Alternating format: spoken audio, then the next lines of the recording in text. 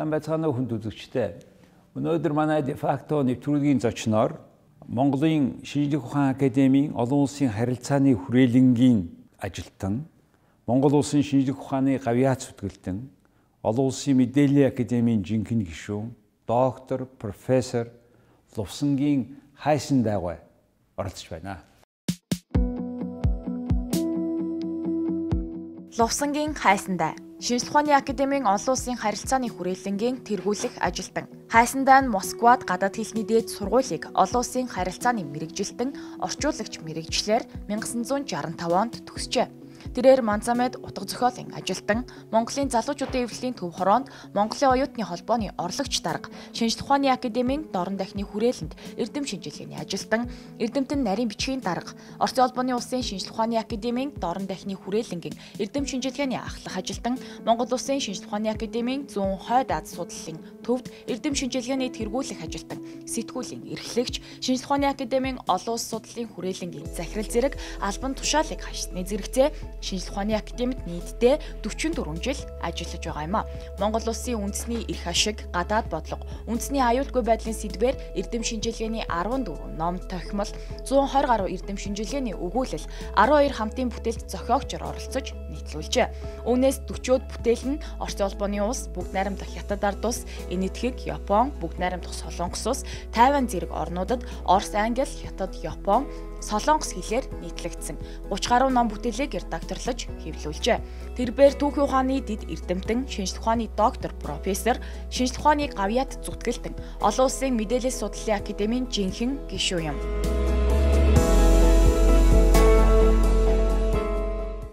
За сайн байна уу Khaisandai. За юуны өмнө манай шинжлэх ухааны академийн нэг хүрээлэн болох дорн дахины хүрээлэн гэж байгуулагдаж ажиллаж ирсэн. Энэ байгууллагын 50 жилийн ой болж байна. Тэгэхээр энэ байгууллагын энэ олон хүн ажиллаж хөдөлмөрлөсөн, олон жил үр бүтээлтэй ажилласан энэ байгууллагын 50 жилийн ой тохиолдуулаад та энэ байгууллагыг тэргүүлж исэн хүний хувьд баяр хүргэе. За тэгээд хоёулаа энэ хүрээлэн одоо яаж байгуулагдсан, юу хийж исэн тухай эхлээд ярья. Энэ Одоогийн нэрээ бол олон улс судлалын олон улсын харилцааны хүрээлэн гэж байгаа юм. Энэ 1968 оны 1 сарын 4-нд тэр үеийн улс төрийн давчааны намын төв орооны улс төрийн давчааны тогтоолоор анх байгуулагдсан. Энэ Ази Африкийн судлалын хэлтс гэж байгуулагдсан юм. Энэ тэгээд энэ байгуулагдсан шалтгаан бол Монгол улс 1961 онд нэгдсэн үндэсний байгууллаганд гишүүнээр ирсээд тэгээ олон улсын тавцан дээр Монгол улсын байр суурь одоо бэхжиж эхэлсэн ийм үе байсан. 1961 онд шинжлэх ухааны академи байгуулагдсан. 61 онд. За. Тэгэхээр энэ хоёр том үйл явдалтай зэрэгцээд энэ Монгол улсын гадаад харилцаа, гадаад орон судлалыг хөгжүүлэх. Ялангуяа тэр үед бол хамгийн гол нь Ази Африкийн шин тутам тусгаар тогтносон орнуудтай харилцаа өргөн хөгжиж явсан. Тэгэхээр энэ үед нь одоо тэр үеийн одоо бидний одоо үзэл номлолоор бидсэн капиталист хөгжлийн замыг туулж байсан тийм цаг үе байсан. Тийм суртал ухуулах, тийм үзэл санааны дор манай бүх нийгмийн шинжлэх ухаан байгууллага ажиллаж байсан учраас энэ хэрэгцээ шаардлага гарсан ийм төвхт юм. Тэгэхээр энэ 1961 онд шинжлэх ухааны академи маань хуучин хүрээлэн байж байгаад академи болж өргөжсөн. Энэ шинжлэх ухааны академийн анхны ерөнхийлөгч академич Ширэндүгэн энэ санаачлагаар шинжлэх ухааны академийн одоо хүрээнд байгаль нийгмийн шинжлэх ухааны тийм хүрээлэнгүүд цоо шинээр байгуулагдсан юм байна. Тэрний нэг нь энэ Ази Африкийн хэлтс гэдэг нэртэйгээр байгуулагдсан энэ байгаа юм. Энэ маань энэ одоогийн энэ олон улсын судлалын хүрээлэнгийн их суур болсон ийм учиртай юм. Анхлаад энэ хүрээлэн эрдээ нэг хэлтс маань нэг 6хан хүнтэй байгуулагдсан байсан. Энд бол гадаадын яамны ажиллаж байсан хүмүүсүүд Монцаймэ намын дэд сургууль дээр үеийн сургуульд байж байсан зарим багш нийгэм түүхийн шинжлэх ухаантай холбогдсон тийм хүмүүсүүд ийм нэг 6хан хүний бүрэлдэхүүнтэй байгуулагдаж анхны дараагаар нь төр хугацаагаар гадаад явдлын сайд байсан аварцдгойг анх төр томилсон баг юм. Тэгээ удалгүй 68 оныхаа 5 сард энэ Ази Африкийн хэлтсийг дорн дахин судлалын хэлтс болгож байгуулсан юм төвтэй. Тэгээд дорн дахины судлалын хэлтс болгоод өргөжүүлээд тэгээд байгуулсан дотор нь 2 сектортэй. Энэ нэг нь Ази судлалын сектор, нөгөөх нь Африк Ази судлалын, Африк судлалын хэлтс гэсэн. Ийм 2 тасгтай. Тэгээ Африк судлал, Ази судлалынх нь одоо эрхлэгчээр нь дэд эрдэмтэн тэр үеийн намын түүхийн намын дээд сургуульд багш байсан Жамсарн гэдэг хүн. Африк судлалаар нь бас улс төрийн том ахын ажил хийж байсан доктор Дангасрын гэдэг хүнийг тавьсан байдаг юм.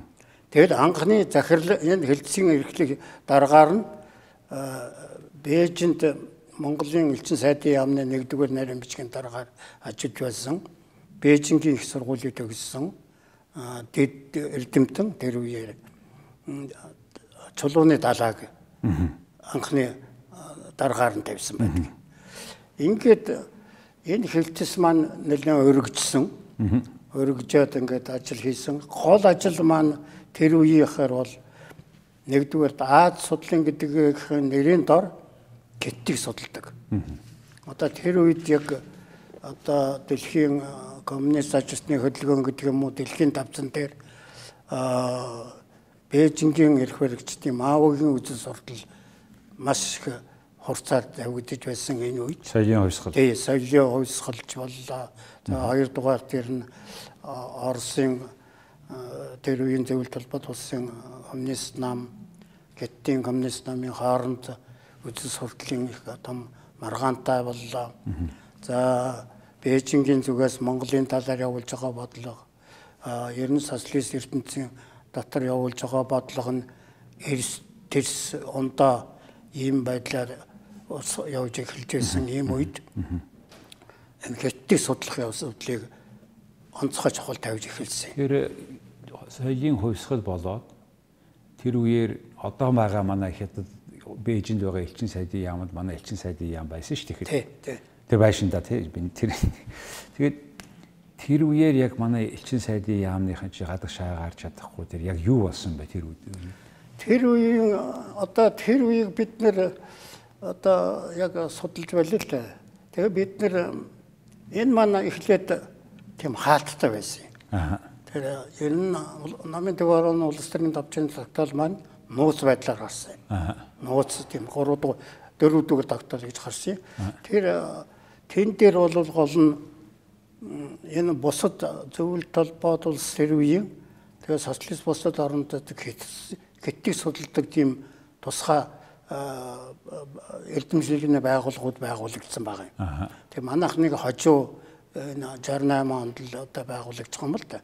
Тэгэхээр энэ соёлын хувьсгалын үеэр ер нь Хятадын явуулж байгаа бодлого бол ер нь зөвлөлт Монголын эсрэг ялангуяа одоо бас Монголыг хуучин баримтлж байсан үзэл Монгол бол Хятадын сашгүй хэсэг гэсэн тийм ойлголт дээр явж байсан тийм юм. Тэр байтугай одоо манад элчин сайдын яамын чинь бүр хаалттай болгож гинж явж гарч орж явдаг хүн амтнтай уулздаг тийм байсан юм гинлээ тэгж ярьж байсан. Манай далаа доктор бол тэнд яг 1-р нарийн бичгийн дараагаар байж байхад тэр соёлын хувьсгал явуулж байсан учраас тэгээд тэнд нэг сони юм ярьдаг юм. Элчин сайд нь цэгмэд гоо байсан. Дундгийн цэгмэд гоо. Тэгээд хоёр цудаа элчин сайд яам руу одоо хумбайнууд одоо тэр үеийн одоо улаан хамгаалагчид гэж нэрлэдэг. Тэр улаан хамгаалагчид хоёр цудаа орж ирсэн, таарч орж ирж байсан гэж ярьж байсан. Тэгээд одоо шууд таарч орж ирэл хоёр давхарт элчин сайдын одоо дондгийн цэгмэд дуган өрөөний үдэн тэр ирэл лоозонгон барайл хашхараал тэр Монголын эсрэг одоо энэ зүрийн бозор муха өгнүүдээр одоо илтгэл ярьж байсан гэж байна.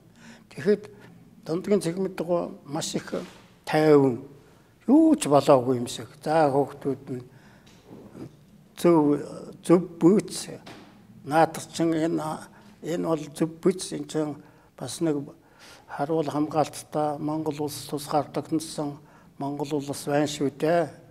Та нар болж байгаа бүүц энэ төр гэжсэн маягаар хариулт өгөөд их тайван маягаар байгаад тэгээд тэд нэр яг нэг 2-4-5 минут байдаг юм хашгирч лоозон мозонгаа яриад тэгэл заахан үг хэлгээр хэлж дайрч байгаа тэгэл гараа өчтдөг байсан.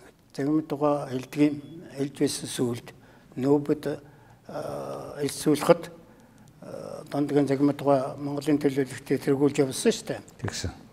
Гадаад яамны нэгдүгээр орлог сайд байсан тэр үед. Тэгээд сүлд ярьж байсан. Би Монгол улсынхаа төг талбайг нэг удаа Бээжинд шатаалгаж нэг явлаа. Бээж Нью-Йоркд мандуулж нэг явлаа гэж ярьж иж билээ гэж. Тэгэхээр энэ хүрээлэн яг тэр соёлын хувьсгалын үеийг ялангуяа Монголын түүхийг говуулж байгаа. Эрт эдгөөгийн түүхийг говуулж байгаа. Монголын эсрэг одоо янз бүрийн ном зохиол гаргаж байгаа. Энд нэг нь бид эсвүүцсэх, энд нь ницаалдах тийм чиглэлээр л манай тэр Аз судлалын гэтэл судлал гэж хэлдэггүй байсан. Зүгээр Аз судлал гэдэг нэр явуулаад гэтэл судлалын тэгээд далаагва тэгээд жамсран манай нэлээд том тэгээд дөнгөр яачил хант суран гэдэг Япон хэлтэй эднэр дандаа гэтэл хэлтэй гол одоо мэрэгжилтнүүд бүгдээрээ тэнд байсан л дээ. Тэгээ бид нэр маан байсан зохиолч маан байсан. Гიშгэх газар газар шороо гэсэн юу ичсэн. Тэгээд бид нэр маогийнхан гэдэг тийм цуврал юм гаргадаг байлээ. Ил нийтийн дунд. За тэгээд манай тэр үеийн одоо хүрээлэн юуны эцсийнхний гол зорилго бол зохиолтон тэр Хятадаас явуулж байгаа юм хөвөлгөд бидний цаалтгах. Хоёрдугаарт энэ олон нийтэд энэ болж байгаа Хятад болж байгаа хэрэг явдлыг таниулах, тайлбарлах, юу болж байгааг одоо өглөөний лекц, орооны одоо юугаар сургуулиар, улсын хичээл юуны сургуулиар бид хичээл заадаг, лекц уншдаг. Ийм л үетэй байлаа. Ийм хоёр янзаар. Тэгэхээр хараад Хятад Монгол хоёрын харилцаа ийм маягаар болоод ирэх үед монголчууд нэг орон нутгийн энд амьдарч исэн гэт хүмүүсийг бөөнөр нь явуулсан. Тэгсэн. Тэр яаж болсон, юу болсон? Тэр бол ерөнхийдөө энд болж байгаа үйл явдал бол голдуу барилга дээр байсан. Тэгээ энэ барилга дээр байж байсан. Ер нь нэлээд олон мянган ажилтан байсан л дээ. Ер нь тэгэл Бээжинд болж байгаа тэр үйл явдлыг дагалдуулсан л тийм арга хэмжээг энд эднэр одоо жинхэнэ ажил хийж энд ажилтнаар ажиллаж байгаа энэ хүмүүсүүд чинь мөн л одоо тэр үеийнхэн үзэл суртал давтагдаад энд бас Монголын эсрэг янз бүрийн юм яриа хэл гаргах, монголчуудаа маргалдах, монголчуулч гэсэн улс тэр үеийн тэр Монголын талаар хавгүй одоо утгуучргүй юм үг юм ярьж байгааг монголчууд мэдээ бас Хятад хүмүүсүүдийг бас та эвгүй харилцах. Энээс болоод иргэдийн хооронд бас тийм зөрчил ийм юм гарч эхэлсэн байхгүй. Тэгэхээр н одоо манайхан албан ёсоор энэ нутаг буцаах асуудлыг нь шийдвэрлсэн тийм л юм байна. Тэгээд энэ Олон одоо төлөвлөсөн яриа хэлцээлэн тогтцсон тэр барилга байгууламжуудыг одоо дуусгалгүй хаяад явуулсан шүү дээ. Тэгээд ингээд явсан. Түүний дотор энэ Баянгол зочд буудал дуусгаагүй байсан. Тийм энэ наадталын Баянголын хажуудах талын хороолол бол тэр чигээр дутуугаар дөрвөн хана юун араам нь босаал бос нь бол тэгэл үлдсэн шүү дээ. Хэдэн жил үргэлжилсэн шүү дээ. Олон жил байсан. Тий олон жил болсон. Гол чиглэл маань судалгаа сурталчилгаа. Ийм л байсан. Хоёрдугаар одоо чиглэл бол бид энэ Ази Африкийн орнуудын хөгжлийн асуудлыг судлах. Нөгөө дээр үеэс одоо бидэнд бас өгдөг өөрөг даалгавар судалгааны чиглэл өгдөг. Энэ бол энэ капиталист хөгжлийн замыг энэ Ази Африкийн орнуудад сурталчлах. Тэгээд одоо манайхны зохих хүмүүсүүд одоо Чамсарн, Дангаасран гэмэд энэ докторууд Ханцрангуа энэ тэр одоо Оросд зөвлөлт холбоод улс босод Чех мэх одоо босод орнууд дээр явж би одоо өөрөө чинь Чехэд байхад бас л тэр хөгжиж байгаа орны эдийн засаг улс төр гэсэн тэгээ проблемны комиссийн хуралд бас очиж байлаа тий. Тэр комиссийн Монголд манай шинжилгээний академид дэргэд тэр хөгжиж байгаа орн судлалын тийм юу байгуулсан юм. Дараагаар нь Ширэндөвгөө. За. Орлогтор гарн Дангаасрангуй. За. Би нарийн бичгийн дараагаар нь томилогдсон. За. Тэгээд тэр социалист орнуудын систем дээр хоёр юм байсан юм л да. Нэг нь хэдэд судлалынх нь алс тарнас судлалын проблемны комисс. За. Хөгжиж байгаа орн судлалынх нь хөгжиж байгаа орнуудын эдийн засаг улс төр гэсэн проблемны комисс. Хоёр проблемны комиссд манайхаа оролцоод тэгээд нэгийг нь төв хорооны дас зэрэн гэдэг хүн даргалаад баруул. Нөгөө хөгжиж байгаа орнуудын судалгааг нь академи Ширэндөвгөө өөрөө удирдаад ингээд хоёр тэр үеийн социалист орнуудын дунд явагддаг тэнд өрмийн Югослав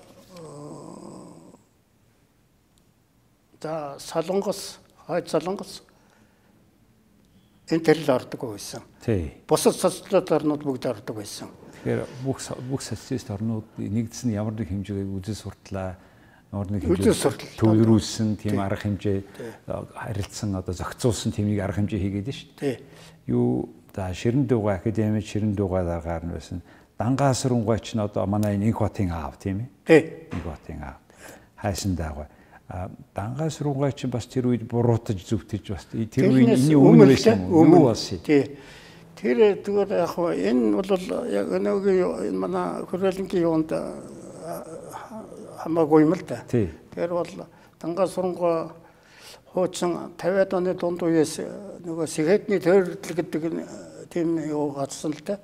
Энэ их сургуулийн багш нарын дундаас эхэлсэн юм да гэж үздэг л да. Тэр нь яг одоо Монголын хөгжлөх тааруу байна. Одоо тэр үеийнхэн нөхцөл байдлыг л ил толдож шүүмжилдэг л тийм л үед нь Дангаасрангуй бас том дарга байсан. Оролцсон том дарга байсан. Эвлэгийн төв оронд том дарга байсан. Тэр юунд нь ороод бас л одоо Дангаасрангуй ч 1941 онд тэр дэлхийн ардсан залуучдын холбоог байгуулсан Лондонгийн хуралд Дангаасрангуй оролцсон шүү дээ анхны. За. Одоо та хоёр бол хоёулаа эвлэгийн төв орооны оюутны байгууллагаас биш оюутны холбооны орлог дарга гэж эвлэгийн төв ороонд. Та бич юу Чехэд суух олон улсын оюутны холбоонд суух анхны төлөөлөгч нь та юм байгаа шүү дээ. Тэр би бас энэ эвлэгийн түүх гадаад харилцааны түүх нэг бот гарах гэж байна. За. Тэн дээр би бичсэн. За. Тэгээ анхных нь одоо тэр дэлхийн ардсан залуучдын холбоон суух анхны төлөөлөгчөд сэтгүүл Жамбалд орж гэж байсан юм. Жамбалд орж явсан. Тэгээ анхных нь оюутны холбоонд нь Монгол жаргалын тэр чи сүүлд. Тий. Өөрөө сүүлд оюутны холбооны манайчин дэлхийн оюутны 9-р их наадмын 9-р их хурал гэдэг Монгол гэлээ шүү дээ. Тэр чин өндөө Монголд хамгийн анх хамгийн олон гадаадын хүмүүс төлөөлөгч оролцсон хамгийн олон орныг хамарсан арга хэмжээ бол тэр олон улсын оюутны 9-р их хурал болсон юм шүү дээ. Оюутны холбооны. Тэнцэн оюутны холбоон дээр том зөрчил гараад хурлаа хийж чадахгүй. Тэгээд явж л одоо манайхыг сонгож авсан шүү дээ. Тэгээ манай тэр оюутны холбооны 9-р их хурал засгийн газрын ордонд хийсэн. Төв хорооны бүх гэлцийн дарга нар бүх салбар комиссуудыг удирддаг.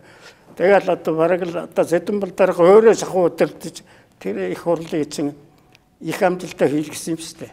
Тэгээд оюутны холбооны энд болсон Улаанбаатар болсон 9-р хурал чинь явж ер нь тэр олон улсын оюутны холбооны нэгдлийг бэхжүүлсэн.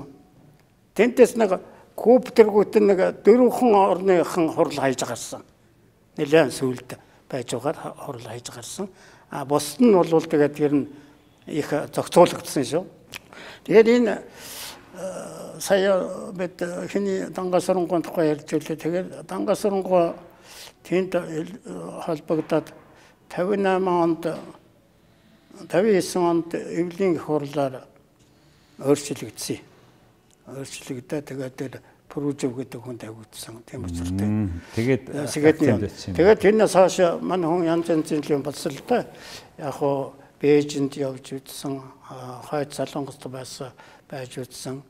Тэгээд бас өвлдүүлчний өвлийн төв зөвлөлд гадаад харилцаанд нь байж байгаа л тэгэл актемд ирсэн.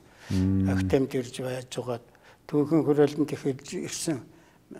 Тэгээд энэ дорн дахны хүрээлэн дорн дахны хэлтс байгуулагдахаар манад болсон юм. Ингээд манай энэ хүрээлэн дорн дахны хэлтс гэдэг ингээ байж байгаад өргөжөөд 76 онд хүрээлэн болж тэр үеийн Богд найрамд Монгол улсын сайд нарын зөвлөлийн тогтоолоор 12 сард энэ 3-нд байх сайд нарын зөвлөлийн тогтоолоор хүрээлэн болж өргөжөөд дорн дахны хүрээлэн. Тий, дорн дахны хүрээлэн. Тэгээд энэ хүрээлэнгийн анхны захирлаар нь Автономын дэд ерөнхийлөгч Автономч Бэрагог тавьсан. Орлог захирлаар нь Автономч иш чамцыг. Эрдэмтэн наримчгийн дараагаар нь бас одоо доктор Автономч Далааг тавьсан юм учиртай. Ер нь одоо тэгээд бас 76 он гэдэг чинь Хятад бас нэг Денсяпны реформ эхлэх гэж байсан ийм үе. Нөгөөх хэнийг авчаяал Мао Цзэдун юунуудаа авчаяал нэг ийм бүлээнтэй үе. Яг 76 оны үед байгаа Денсяпныг улс төрийн төвчөний гишүүнээс тэр байнгын хорооны гишүүн машинаас нь бүгдийг нь чөлөөлөл ингээд байж исэн үе шиг санагч байна. Тэгээд 78 оноос чинхэн дахиад нэг Денсяпн чин гарч ирэл реформ нь эхэллээ шүү дээ. Ийм үед нь энэ бас Хятадын байдал тэгээ би манайх чин бас Солонгосыг судлах.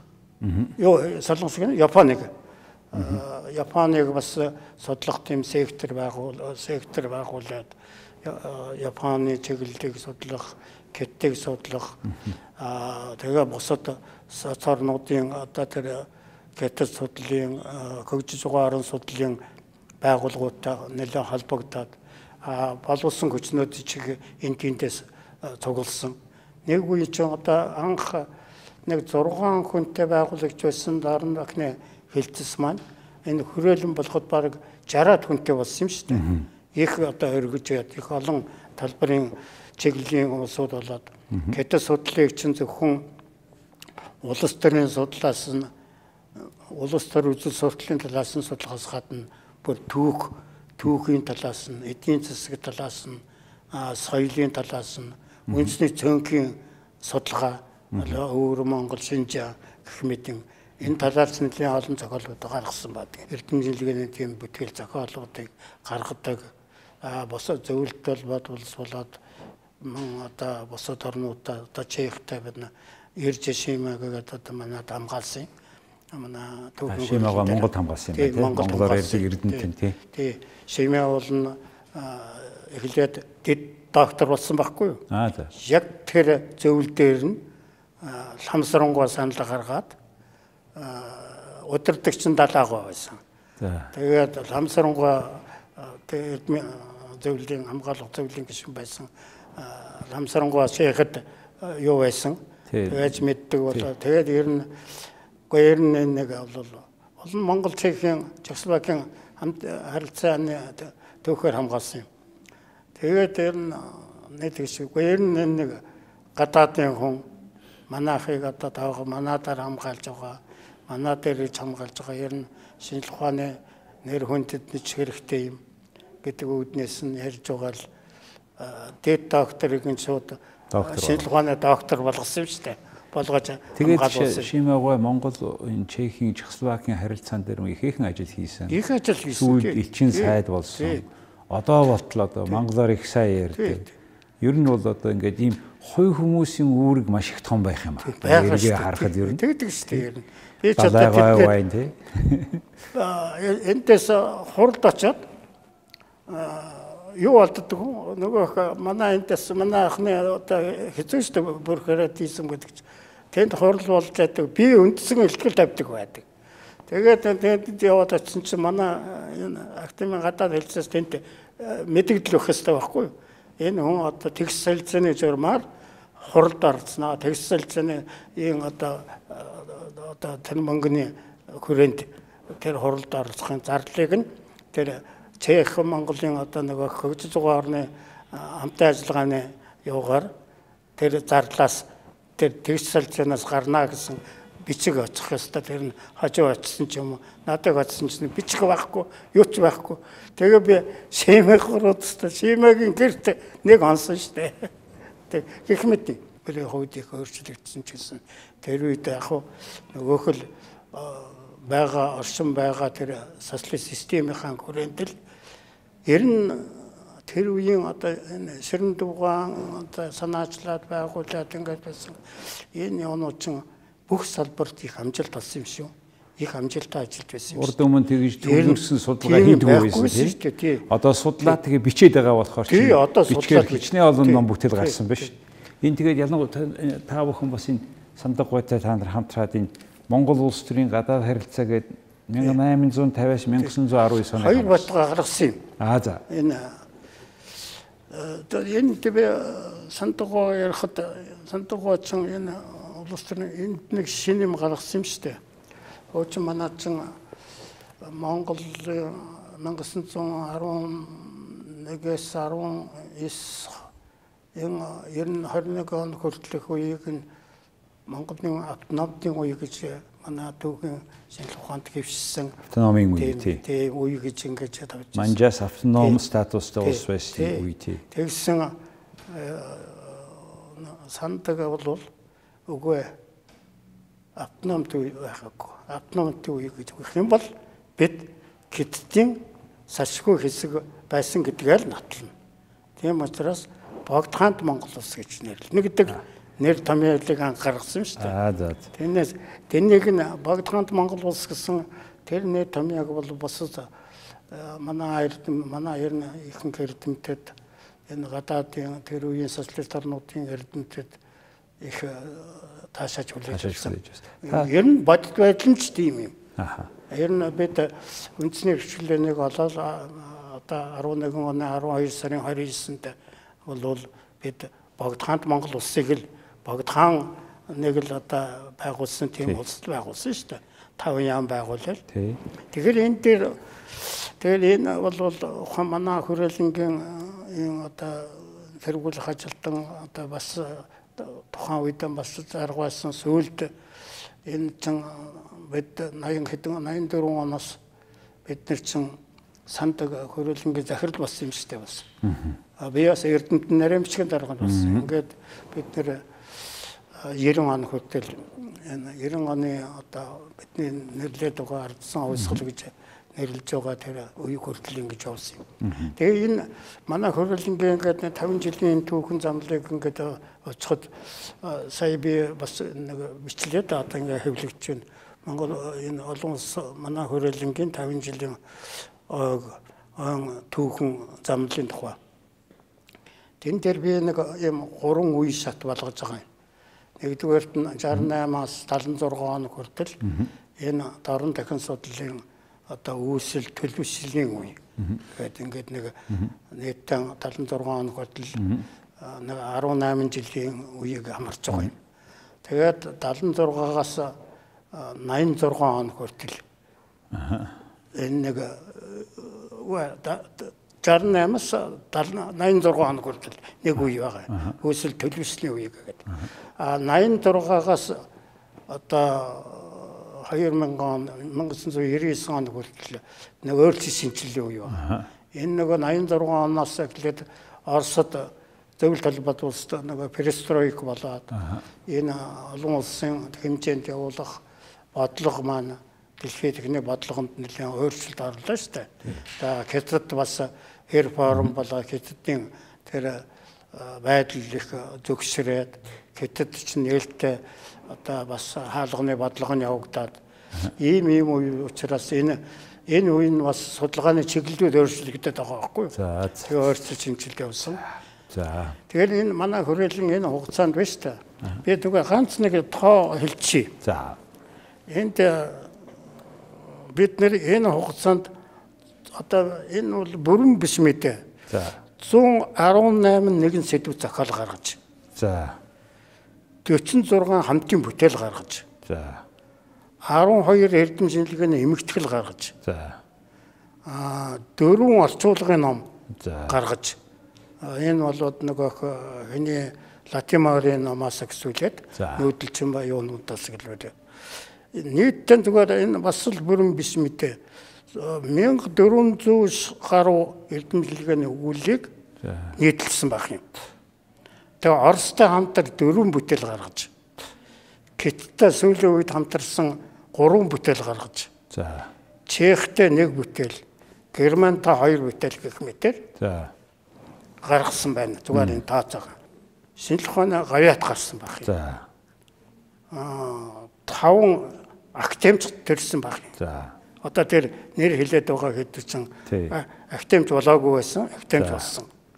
За нийтдээ ийм байна. Хичнээн хүн хамгаалсан гэхээр 28 хүн дэд доктор болсон байх юм. За. 11 хүн шинжлэх ухааны доктор болсон байх юм. За. Гадаадын 4 хүн ирж хамгаалсан байх юм. За. Энэ Голман, Оросын, Японы нэг хүн гэх мэтийн. За. Хятадын нэг эмэгтэй. Ингээд 4 хүн манад ирж хамгаалсан байх юм. За. За тэгээд дэд доктор гэж одоо пэч докторууд нь бас нэлээд хэдэн гадаадын 6 хүн гэх мэтийн. Бид бас энэ хугацаанд хэд хэдэн сэтгүүл гаргасан байх юм. За.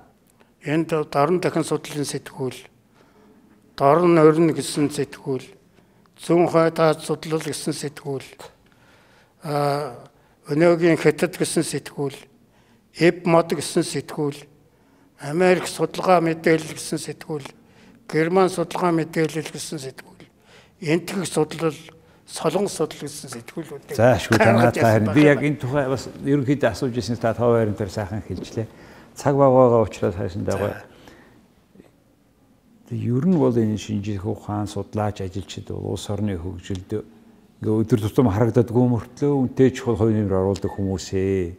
Тэгээ энэ хүмүүс яг таны сая ярьсан тэр түүхэн цаг үедээ тохирцуулж ажиллаад судалгаагаар улс орны тэр шийдвэр гаргахад нь туслаад хүн ардаа иргэд мэдлэг өгөөд яваад байсан байгаамаа.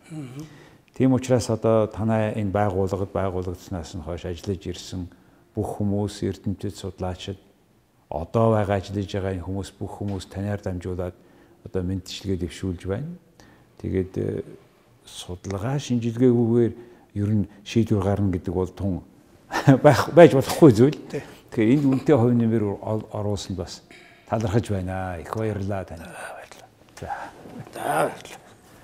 За хүн түлхэгчтэй өнөөдөр манай де факто нэвтрүүлгийн зочноор манай Хайсандай байгаа.